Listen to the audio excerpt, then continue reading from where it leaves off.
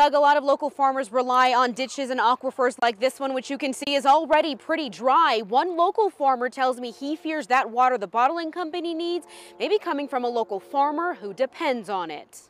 We grow chili, we grow tomatoes, we grow squash. Matthew Chavez's family farm has been in Los Lunas for generations. You could pick this one here, and then you just want to get them and pull them up. Some seasons are better than others, but every year he says he relies on having enough water. Our state don't always have the best snowpack and runoff, and it's a warm state. Which is why he was so surprised to hear the village of Los Lunas is selling off that precious water. Niagara Bottling is opening a plant in the old Marilat warehouse space off of I-25 in Los Lunas. It'll also be in the area where Facebook will set up its new data center, and they'll need water too. You know, you don't want to see your water taken from you, especially when you're a farmer, because you know that's how you make your living, and that's how New Mexicans eat. Village officials say the company will pump and bottle 330 gallons of water every single day. And in order to reach that demand, the company has asked the village for extra water rights.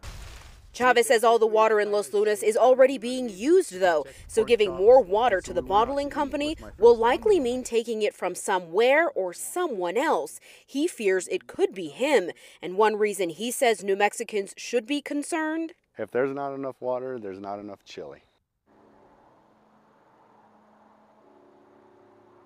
Now, village leaders tell me the amount of water and water rights that Niagara Bottling needs is well within the village's ordinance, so there really aren't any violations with this deal. Live in Los Lunas tonight, Sandra Ramirez, KOAT Action 7 News.